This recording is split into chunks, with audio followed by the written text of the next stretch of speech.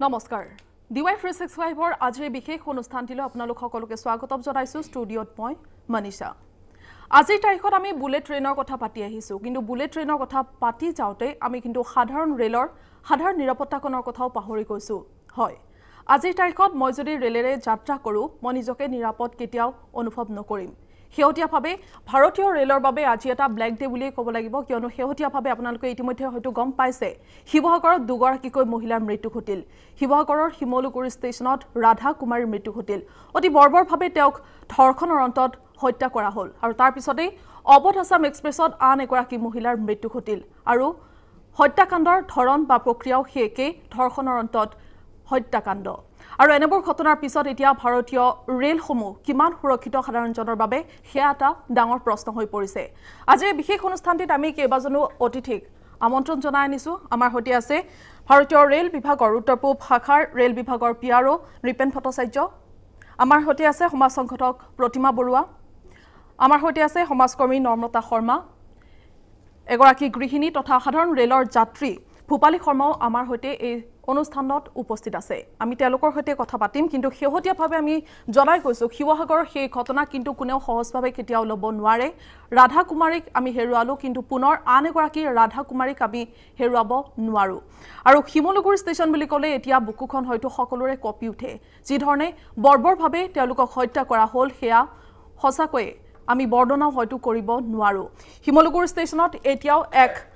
বিপজ্জনক পৰিবেশ বুলি সকলোৱে ভাবে কিন্তু নিৰাপত্তা ব্যৱস্থা এই ঘটনাৰ পিছত সুনিশ্চিত কৰা হৈছে নে নাই বা তাত থকা যাত্ৰীসকলে আজিৰ তাৰিখত কি অনুভৱ কৰে সকলোখিনি কথা জানিবলৈ পুনে পুনে যাবলৈ বিচাৰিছো শিমলুগুৰি ষ্টেচনত উপস্থিত থকা আমাৰ সাংবাদিক ভাস্কৰ জ্যোতি দাসৰ ওচৰলৈ ভাস্কৰ পুনে পুনে আপোনাৰ ওচৰলৈ আহিবলৈ চেষ্টা কৰিছো যদি আপুনি মোৰ কথা শুনি আছে এই মুহূৰ্তত শিমলুগুৰি ষ্টেচনৰ সেই বিশেষ দবাটিতে হয়তো আপুনি উপস্থিত আছে য'ত অসম কৃষি বিশ্ববিদ্যালয়ৰ ৰাধা কুমাৰী নামৰ সেই ছাত্ৰীগৰাকীক বৰ্বৰভাৱে ধৰ্ষণৰ অন্তত হত্যা কৰা হ'ল এই মুহূৰ্তত তাত নিৰাপত্তাৰ দিশটো কেনেকুৱা কৰা হৈছে সাধাৰণ যাত্ৰীসকলে এই ঘটনাসমূহৰ পিছত কি অনুভৱ কৰিছে ভাস্কৰ মই আসলতে এই সময় যেটো খবৰ মই আটাইতকৈ ডাঙৰ খবৰটো সেই ডাঙৰ খবৰটো মই দিব লৈছো কেইটামান মুহূৰ্তৰ পূৰ্বে নাজিৰা মহকুমা ন্যায়িক দণ্ডাধীশৰ আদালতত হাজিৰ কৰা হৈছিল বিকাশ দাসক ইয়াৰ শিৱসাগৰ পুলিচে 14 দিনৰ কাৰণে তেওঁলোকে জিম্মাত দিছিল কিন্তু সেই 14 দিনৰ জিম্মাৰ পৰিৱৰ্তে নাজিৰা মহকুমা ন্যায়িক দণ্ডাধীশে মাত্ৰ 5 দিনৰ জিম্মাত দিছে আৰু বৰ্তমান বিকাশ দাস বোলা যেটো অপৰাধী মূল অপৰাধীটোক বৰ্তমান শিৱসাগৰকে নিজৰ জিম্মা লৈ গৈছে মোৰ লগত বিপিন আছে মই বিপিনক মাতিম এই যেটো সমগ্ৰ ঘটনা সেই সমগ্ৰ ঘটনাটো আসলে পোনপ্ৰথমভাৱে DY 365 ত বিপিনে তেওঁ ইয়াত কভাৰ কৰিছিল ঘটনাটো বিপিন কি কবা এই মুহূৰ্তত তুমি আসলে নাজিৰা ন্যায়িক দণ্ডাধীশৰ কাৰ্যালয়ৰ পৰা আহিছা কি এই মুহূৰ্তত 5 দিনৰ কাৰণে আমি খবৰ পাইছো যে 5 দিনৰ কাৰণে জিম্মা দিছিল কৈছো খুব চমুকৈ কি কবা হয় আমি ইতিমধ্যে আৰক্ষী ফালৰ পৰা গম পাইছো আমি যেতিয়া উপস্থিত আছিলো নাজিৰা মহকুমা ন্যায়িক দণ্ডাধীশ আদালতত তেতিয়া যিজন কালপিত আসলে বিকাশ দাস তেওঁক এই কালপিতটোক আসলে এই ন্যায়িক দণ্ডাধীশ আদালতত হাজিৰ কৰা হৈছে আৰু হাজিৰ কৰাৰ পিছতে এক উত্তপ্ত পৰিস্থিতিৰ সৃষ্টি হৈছিলে নাজিৰাবাসী আসলে তাত সমবেত হৈছিলে শ ৰাইজ কিন্তু আৰক্ষীয়ে বহুত কটকটীয়া নিৰাপত্তাৰ মাজত তেওঁক তাত হাজিৰ কৰি লৈ গৈছে আমি জানিব পাৰিছো বা আমাৰ প্ৰত্যক্ষ কৰিছিলো আৰু আমি জানিব পাৰিছো আৰক্ষীৰ লগত যোগাযোগ কৰি শিৱসাগৰ আৰক্ষীয়ে ইতিমধ্যে যি মূল অভিযুক্ত বিকাশ দাস এই বিকাশ দাসক 5 দিনৰ আৰক্ষী জিম্মাত বিচাৰিছে লৈছে কিন্তু আৰক্ষীয়ে 14 দিনৰ জিম্মাত বিচাৰিছিলে কিন্তু আদালতে মাত্ৰ 5 দিনৰ বাবে শিৱসাগৰ আৰক্ষীক জিম্মাত দিছে আসলে এই সময়ত এটা শেহতীয়া খবৰ 14 দিনৰ কাৰণে বিচাৰিছিলে 5 দিনৰ কাৰণে দিছে আৰু মনীষা আপুনি যেটো কথা কৈছে আসলে বৰ্তমান ৰেলৰে যাত্ৰা কিমান নিৰাপদ বা আসলে ৰেলৰ যাত্ৰা কিমান নিৰাপদ লগতে যিসমূহ ৰেল ষ্টেচন আছে বা ৰেল জংচন আছে সেই ৰেল জংচনসমূহত আসলে কেনেধৰণৰ এক নিৰাপত্তা ব্যৱস্থা গঢ়ি তোলা আছে সেয়া আপুনি সুধিছিল সমান্তৰালকে মই DY 365 দৰ্শকক জনাও যে আসলে যিটো মঙ্গলবাৰ যিটো আসলে ঘটনা সংঘটিত হৈছিল যিটো ঘটনাত অসম কৃষি বিশ্ববিদ্যালয়ৰ এগৰাকী ছাত্ৰীক অতি নিৰ্মমভাৱে এই যিকেইটা লম্পট বিকাশ দাস আৰু বিপিন পাণ্ডে দুটা অতি নৃশংসভাৱে হত্যা কৰিছিল হত্যা কৰি যিখন এক্সপ্ৰেছ তিনিচুকীয়া ৰঙিয়া যিখন এক্সপ্ৰেছখনৰ প্ৰসাব গাৰ্ড পেলাই থৈ গৈছিল সেই শিমলুগুৰি জংচনত মই উপস্থিত আছো শিমলুগুৰি জংচনৰ বৰ্তমান পৰিৱেশ মই দেখুৱাম আচলতে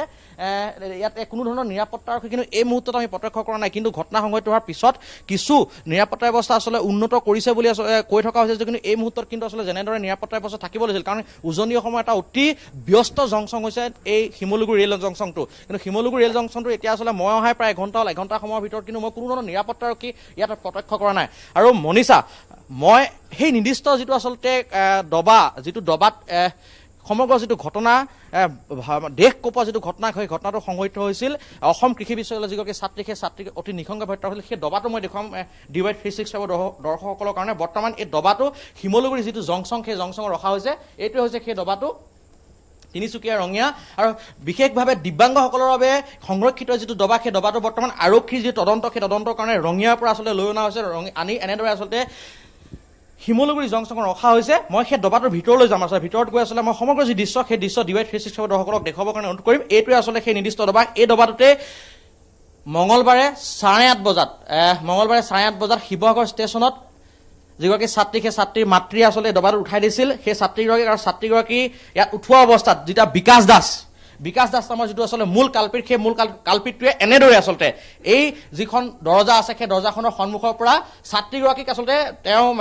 তুলি অনাৰ কাৰণে তেওঁ চেষ্টা কৰিছিল বা তুলি অনাৰ কাৰণে তেওঁ তুলি অনাৰ আচলতে চেষ্টা চলাইছিল কিন্তু মাতৃ আৰু ছাত্ৰীগৰাকী আচলতে তেওঁৰ যিটো আচলতে সহায় তেওঁৰ প্ৰতি কোনো ধৰণৰ সহায় প্ৰদান কৰা নাছিল তাৰপিছত ছাত্ৰীগৰাকীয়ে নিজে এই যিখন দৰজা সেই দৰজাখনে আচলতে এই কম্পাৰ্টমেণ্টত প্ৰৱেশ কৰিছিল মই তাৰ পাছত অমৃতক আচলতে ভিতৰৰ যি দৃশ্য সেই দৃশ্যটো মই দেখাবৰ কাৰণে অনুৰোধ কৰিম আৰু এইটোৱে হৈছে সেই প্ৰস্ৰাৱগাৰটো য'ৰ পৰা আচলতে ছাত্ৰীগৰাকী অসম কৃষি বিশ্ববিদ্যালয় তথা শিৱসাগৰৰ সুসন্তান যিগৰাকী ছাত্ৰী সেই ছাত্ৰীগৰাকী আচলতে মৃতদেহ উদ্ধাৰ কৰা হৈছিল মই কেমেৰা পাৰ্চন অমৃতক আচলতে ভিতৰলৈ আহিবৰ কাৰণে অনুৰোধ কৰিম দিব্যাংগসকলৰ বাবে বিশেষভাৱে সংৰক্ষিত এইটো দবা আৰু সেই দবাটোতে এই যিটো নাৰকীয় ঘটনা সেই নাৰকীয় ঘটনাটো সংঘটিত হৈছিল সেয়া আছিলে গ্ৰাউণ্ড জিৰ' ৰিপৰ্ট আচলতে ৰাধা কুমাৰীক ক'ত নি কেনেকৈ হত্যা কৰা হৈছিল ধৰ্ষণ কৰা হৈছিল প্ৰতিটো কথাৰ বিৱৰণ দিছে ভাস্কৰ জ্যোতি দাসে কিন্তু এই ঘটনাৰ পিছত সঁচাকৈ বুকু কঁপি উঠে এক লোমহৰ্ষক হত্যাকাণ্ড আৰু ইতিমধ্যে সকলোৱে কৈছে ৰেল বিভাগৰ অৱহেলাৰ বাবে আচলতে এনে ঘটনা সংঘটিত হ'বলৈ পালে প্ৰতিবন্ধীসকলৰ বাবে যিটো দবা থাকে সেই দবাত সুৰক্ষা ব্যৱস্থাটো কিয় কৰা নহয় আচলতে এতিয়া চাওক প্ৰথমতে মই যোৱা মঙলবাৰ আৰু বুধবাৰে যি দুগৰাকী নাৰীৰ আমাৰ ভাৰতীয় ৰেলৰ চলন্ত গাড়ীত মৃত্যু ঘটিল তাৰ কাৰণে আমি উত্তৰ পূব সীমান্ত ৰেলৱে দুঃখিত ভাৰতীয় ৰেলৱে দুঃখিত আমিও মৃতকৰ সদ্গতি কামনা কৰিছোঁ আৰু সমবেদনা জ্ঞাপন কৰিছোঁ পৰিয়ালবৰ্গলৈ এতিয়া চাব আপোনালোকে যিটো কোচত এই ঘটনাটো ঘটিছে এইটো এটা অস্বাভাৱিক ঘটনা নৰ্মেলি আমাৰ ট্ৰেইন চলি আছে বহুত ট্ৰেইন চলে ভাৰতবৰ্ষত ডেইলি আপোনাৰ 11,000 তাতকৈ বেছি ট্ৰেইন চলাচল কৰি আছে আৰু আমাৰ উত্তৰ পূব সীমান্ত ৰেলৱেত 80খনকৈ যাত্ৰীবাহী ট্ৰেইন ডেইলি চলি আছে এই ট্ৰেইনবিলাকত সকলো ট্ৰেইনতে এই ধৰণৰ SLR ডাবা দুটা থাকে এটা ইঞ্জিনৰ পিছফালে থাকে আৰু এটা ইঞ্জিনৰ লাষ্টৰ ফালে থাকে আপোনালোকে ট্ৰেইনত যদি গৈছে তেতিয়াহ'লে আপোনালোকে নিশ্চয় দেখা পাব সেই SLR ডাবাটো আপোনালোকে দেখা পাব সেই SLR ডাবাটোৰ কনচেপ্ট এনেকুৱা সেই SLR ডাবাটোৰ পৰা বেলেগ ডাবালৈ যাব নোৱাৰি তাৰমানে ফেষ্টিভেল নাই মাজেৰে অহা যোৱা কৰিব নোৱাৰি কিন্তু বাকি যিমান কোচ আছে সব কোচৰ এইটো কোচৰ পৰা সেইটো কোচলৈ যাব পাৰি সেইটো কোচৰ পৰা সেইটো কোচলৈ যাব পাৰি স্লিপাৰ কোচৰ পৰা জেনেৰেল কোচ স্লিপাৰ কোচৰ পৰা AC কোচ তেনেকৈ অহা যোৱা কৰিব পাৰে গতিকে তেতিয়া সেইবিলাক ট্ৰেইন মানে যিবিলাকত মাজেৰে ফেষ্টিভেল আছে সেইবিলাকত সচৰাচৰ হেনেকুৱা ঘটনা নঘটে আৰু যেহেতু এই কোচটোত কোনো ধৰণৰ মানে দুইফালে বন্ধ এটা একদম ইণ্ডিভিজুৱেল কোচ থাকে সেই কোচটোত বিকলাংগৰ কাৰণে এটা দবা সংৰক্ষিত থাকে তাতে বিকলাংগ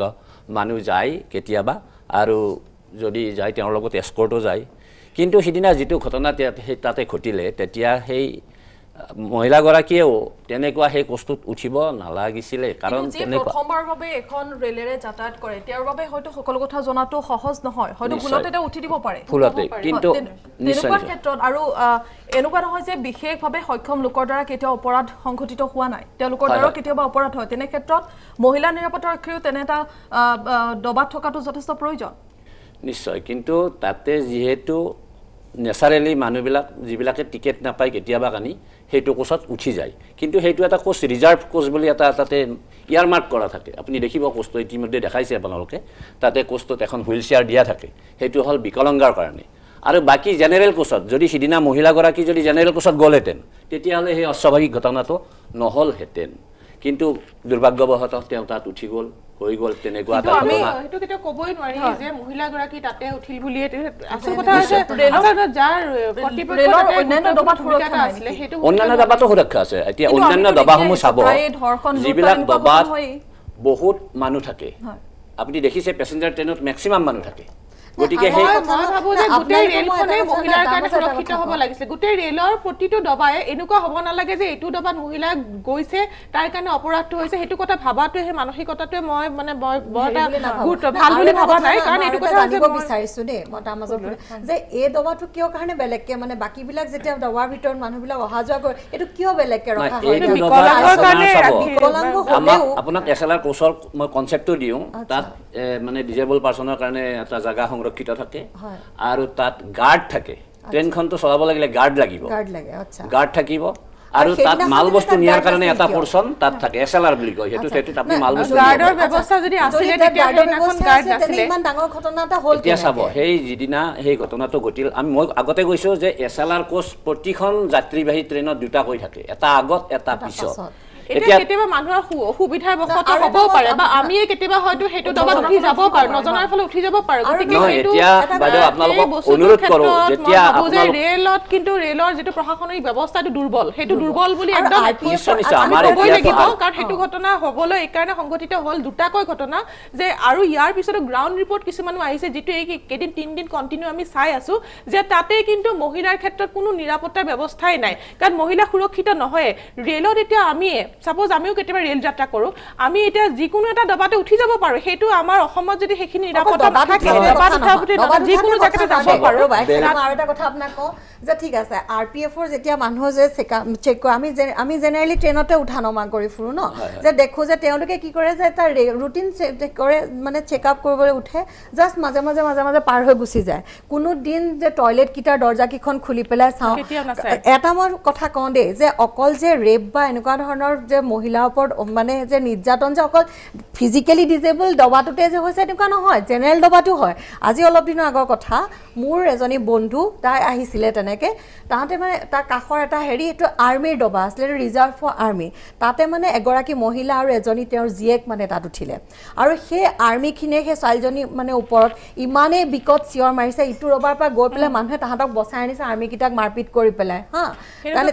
ঠিক আছে এনেকুৱা ধৰণৰ ঘটনা ঠিক আছে আৰু তেনেহলে আৰপিএফৰ যেতিয়া মানুহখিনি উঠে তে প্ৰত্যেকটো আৰু এটো কিয় বেলেগকে ৰখা হৈছে যে তাত ফিজিক্যালি ডিজেবল পাৰ্সনৰ ওপৰত কি অত্যাচাৰ নহব নেকি তাত যদি তেনেকুৱা এজনী হ্যান্ডিক্যাপ ছোৱালী অকলে উঠি গৈছে আৰু যদি বেলেগ দবাৰ পৰা কোনো যাব নোৱাৰে তাত তাইৰ ওপৰত এটেক কৰিছে তেতিয়া কি কৰিব মই এটা কথা কৈ আছো যে এইটো ক্ষেত্ৰটো এটা ডাঙৰ ভুল কৰিছে অনাগত ভৱিষ্যতলৈকে মই ভাবো যে ৰেল বুলিয়ে নহয় সকলো ক্ষেত্ৰতে বাসতো হ'ব পাৰে এনেকুৱা লগাবই পাৰে আৰু এটা অতি দুখৰ কথা মই বাৰে বাৰে আমি সদায় নাৰী নিৰ্যাতনজনিত যিবিলাক ঘটনা ঘটিত হৈ আছে বহু লোকে কিন্তু প্লেটফৰ্মত অহা যোৱা কৰে আৰু দ্বিতীয়টো কথা এজন তাৰে অপৰাধী যিজন ধৰিছে তাৰে এজন অপৰাধী ইতিমধ্যে তেওঁ জেলত আছিলে তেওঁ এটা এনেকুৱা ধৰণৰ সিৰিয়েল কিলাৰ এতিয়া কথাটো হৈছে আজি মই প্ৰশাসনতে নহয় মই চৰকাৰৰ ওপৰত এটা কথা ক'বলৈ প্ৰশ্ন এটা আছে যে বাৰে বাৰে এই ধৰ্ষণজনিত ঘটনাবোৰ সংঘটিত হৈ আছে সঘনাই তাৰ পিছতো এই ৰেপিষ্ট বিলাকক কৰায়ত্ব কৰাৰ পিছতো তেওঁলোকৰ দৃষ্টান্তমূলক কোনো ভূমিকা গ্ৰহণ নকৰে মই বাৰে বাৰে কৈছো ৰেপিষ্ট মুকলি আকাশৰ তলত ঘূৰিব দিলে এজন ৰেপিষ্টে কিন্তু দ্বিতীয়বাৰ আকৌ হেনেকুৱা সংঘটিত কৰিয়ে আছে তেওঁলোকে নিৰ্বিঘ্নে কৰে এই কাৰণে প্লেটফৰ্মত কোনো সিকিউৰিটি ব্যৱস্থা নাথাকে আৰু সেই কাৰণে বহু দিন ধৰি হয়তো তেওঁ সেই ষ্টেচনটো চাইছে আৰু ভাবিছে তেওঁ ভালদৰে সেই কামটো কৰিব পাৰিব তেনেধৰণৰ অপৰাধ কৰিব পাৰিব সেই কাৰণে তেওঁ নিৰ্বিঘ্নে তাত সোমাই গৈছে আৰু এটা কথা চাব গ'লে আচল কথা এটা কথা যদি আমি চাওঁ সঁচা কথা ক'ব গ'লে আমাৰ এতিয়া সমাজখনে অপৰাধীৰ বিচৰণথলী হৈছে যাৰ কাৰণে আমি আজি মহিলা বা নাৰীসকল সুৰক্ষিত নহওঁ আজি মহিলাই প্ৰতিটো পদক্ষেপত আমি চিন্তা কৰিব লগা হৈছে এইখিনিৰ পৰা সেইখিনিলৈ যাব পাৰিম নে নাই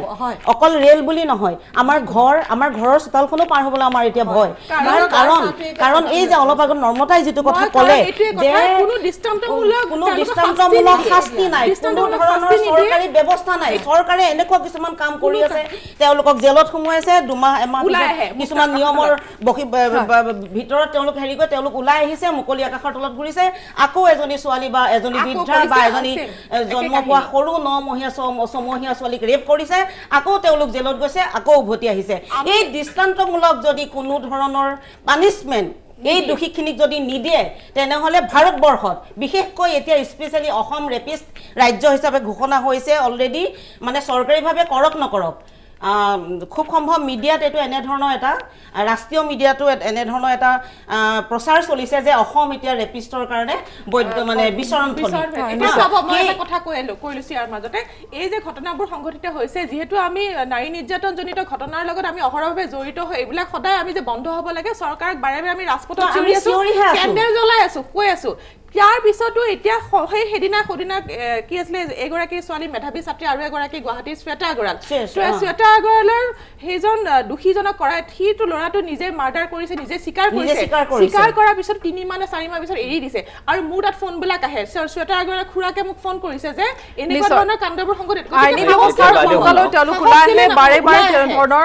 অপৰাধ কৰিবলৈ এতিয়া কোনো ভয় নকৰে কিন্তু আপোনালোকে আইন নাই এটা কথা কওঁ যে প্লেটফৰ্ম আছে পৰ্যাপ্ত চিচি কেমেৰা নাই প্ৰশ্ৰয় নিদিয়ে বাইদেউ অকণমান আমি কি মোৰ কথা মই অলপ কৈ লওঁ চিচি কেমেৰা কিয় না সেইটো কথা মোৰ উত্তৰ লাগিব সেইখিনিও মই কৈ আছো এটা কৈ আছো এতিয়া আপোনালোকে যিমানখিনি কথা ক'লে কি ব্যৱস্থা ল'ব লাগে এই ক্ৰিমিনেল বিলাকক কি ব্যৱস্থা ল'ব সেইটো আমি ৰেল বিভাগে কৰিব নোৱাৰো আমাৰ হাতত আইনটো নাই আইনৰ ব্যৱস্থা প্ৰয়োজনীয় সিকিউৰিটি কৰিব পাৰে কিন্তু এইটো দেখা কথা ৰেলত অকল ধৰ্ষণ বুলি নহয় ৰেলত এটাৰ পিছত এটা ইমান জঘন্য কাণ্ড হৈ থাকে চুৰি ডকাইতৰ পৰা বুজিছো বাইদেউ সেই কাৰণে আমাৰ ভাৰতীয় ৰেলে কোনো ধৰণৰ গুণ্ডা গৰ্দি ৰেলত উঠিবলৈ আমি সাধাৰণতে ভয় কৰো কিয় আপোনালোকৰ ৰেল সুৰক্ষা কৰ্মী কিয় ৰাখিছে ন আপোনালোকে শুনক এতিয়া আমি ভাৰতীয় ৰেলে এনেকুৱা এটা সুব্যৱস্থা আমি ৰাখিছো যিটো ব্যৱস্থা নেকি আপোনালোকে জানে নে নাজানে যদি আপুনি ৰেলত যদি কিবা যদি আপুনি সুৰক্ষাজনিত কামত যদি কেতিয়াবা নহয় এতিয়া মই দেখাইছো মই আপুনি শুনক না বাইদেউ এইটো আজিৰ ঘটনা নহয় আজিৰ ঘটনা নহয় এইটো আমি আগৰ পৰা চলাই আছো নহয় এইটো কি চলাই আছো এইটো আপুনি শুনক না মই কি ক'বলৈ গৈছো আপুনি সেইটো শুনাই নাই আপুনি শুনিব খুজিব লাগিব আগে মই কি কওঁ ঠিক আছে নহ'লে মই ক'ব নোৱাৰিম ঠিক আছে আপোনালোকৰ দুৰ্বল না দুৰ্বল তোমাৰ আগে কি আছে কি ব্যৱস্থা আছে মই কৈ দি আছো আপুনি অলপ শুনক আপুনি ব্যৱস্থাটো নহয় আপোনাৰ যদি ব্যৱস্থা আছে তেনেহলে ৰাধা কেনেকে মৰক না আপুনি অলপ প্ৰতিৰক্ষাৰ অভাৱত ৰাধাৰ এইটো মই আগতে কৈছো মই অস্বাভাৱিক ইয়াৰ উপস্থিত থকা সকলো অতিথিক অনুৰোধ জনাইছো অস্বাভাৱিক একদম স্বাভাৱিক মই অনুৰোধ জনাইছো আপোনালোকে এই বলিৰ নাম নল'ব এই ঘটনাৰ এই ভয়ংকৰ ঘটনাৰ যি বলি হ'ল তেওঁলোকৰ আপুনি নাম নল'ব মই আকৌ এবাৰ অনুৰোধ জনাইছো কোন বলি হ'ল তেওঁৰ নাম প্ৰকাশ নকৰিব বাইদেউ 1 মিনিট শুনক এতিয়া আমাৰ আপুনি যদি এতিয়াওতো আপুনি কালি ৰেলত যাবনে আপুনিতো যাব পাৰে কালি দিল্লীলৈ যাব পাৰে বা বম্বে যাব পাৰে বা গুৱাহাটী যাব আপোনালোকৰ কাৰণে আমাৰ ভাৰতীয় ৰেলখন সৰ্বসাধাৰণ ৰেলৰ কাৰণ ৰেল যাত্ৰাত আমি কম পইচাত আৰামদায়ক যাত্ৰা কৰিব পাৰো আৰামটো বাদ দিয়ক দীৰ্ঘ যাত্ৰা কৰিব আৰাম ৰেলে কিমান দিছে সেইটো আপোনালোকে জানে আমিও জানো কিন্তু কম পইচাত আমি সৰ্বসাধাৰণ ৰাইজে দীৰ্ঘ যাত্ৰা কৰিব পাৰো গতিকে আমি ৰেলক এৰিব নোৱাৰো জীৱনৰ সংশয় থাকিলেও আমি ৰেলত যাবলৈ বাধ্য হওঁ কাৰণ আমাৰ পইচা নাই আৰু তাৰে সুবিধাত আপোনালোকে জানে যিহেতু আপোনালোকৰ পেছেঞ্জাৰৰ অভাৱ নাই আপোনালোকে সুৰক্ষাৰ ক্ষেত্ৰত কোনো ধৰণৰ যিমান যেনে ধৰণৰ সুৰক্ষাৰ ক্ষেত্ৰত আমাৰ কি ব্যৱস্থা আছে ক'বই নিদিয়ে আপোনালোকৰ সুৰক্ষাৰ ক্ষেত্ৰত আমাৰ ব্যৱস্থা আছে যদি আছে যদি পৰ্যাপ্ত থাকিলেহেঁতেন তেতিয়া এনে ঘটনা নহ'ল এতিয়া আমাৰ ভাৰতীয় ৰেলত এটা সুৰক্ষাজনিত এটা হেল্পলাইন নাম্বাৰ আছে 182 আপুনি অকল লেডিজ বুলি নহয় জেন্টছৰো যদি কেতিয়াবা কিবা ঘটনা ঘটে বা যদি কিবা বস্তু আপোনাৰ ট্ৰেইনত ৰৈ যায় বা কিবা আপোনাক যদি ধৰক মহিলা এগৰাকীক যদি কিবা বেয়া ইংগিত দিছে কোনোবাই আপুনি সেইটো ভাবিছে আপুনি সুৰক্ষা আপুনি অনুভৱ কৰা নাই তেতিয়াহ'লে আপুনি 182 ইমিডিয়েট ডায়াল কৰক আপোনাৰ নেক্সট ষ্টেচনত আপোনাক তাক এটেন্ড কৰা হ'ব শিৱসাগৰৰ ঘটনা কেইটাৰ পিছত এই নাম্বাৰটো মুকলি কৰি দিয়া হৈছে মই আপোনাক কওঁ 16 মিনিটৰ ভিতৰত এই ঘটনা কিন্তু সংঘটিত হৈ গৈছে এটা হেল্পলাইন নাম্বাৰত ফোন কৰোতে ফোন লাগোতে হয়তো বহু সময় উকলি যাব মই একদম অস্বাভাৱিক বুলি মই আগতে কৈছো এইটো জেনেৰেল কোচত থাকিলে তেওঁ এইটো ঘটনা নঘটিলহেঁতেন কিন্তু এটা একদম অকলশৰীয়া কোচত একজনী মানে মহিলাক পাইছে তাতে এই কালপিতজনে গতিকে তেওঁ সেইটো এটা মানে অস্বাভাৱিক কাম কৰিছে তাতে কিন্তু চাওক এই ঘটনাটো হোৱাৰ পিছতো কিছু সময় আগতে আমাৰ শিৱসাগৰৰ সংবাদদাতা ভাস্কৰ জ্যোতি দাসে কৈছিল তাতো কিন্তু এতিয়ালৈকে নিমামাও পৰিৱেশ নিৰাপত্তা ৰক্ষা বা নিৰাপত্তা কৰ্মী এতিয়াও তাত মোতায়েন কৰা হোৱা নাই এতিয়াও কিয় সচেতন হোৱা নাই ৰেলৱে বিভাগ মই সেই উত্তৰটো লোৱাৰ পূৰ্বে এটা বিৰতি ল'ব লাগিব এঘণ্টা আলোচনাই নাৰী সুৰক্ষা কেতিয়াও সুনিশ্চিত কৰিব নোৱাৰে কিন্তু আমি এই ঘণ্টাত দৃষ্টি আকৰ্ষণ কৰিব বিচাৰিছো সংশ্লিষ্ট মহলসমূহৰ আপোনালোক সজাগ হওক নহলে পুনৰ আন কিছু লোককো হয়তো আমি হেৰুৱাবলগীয়া হ'ব পাৰে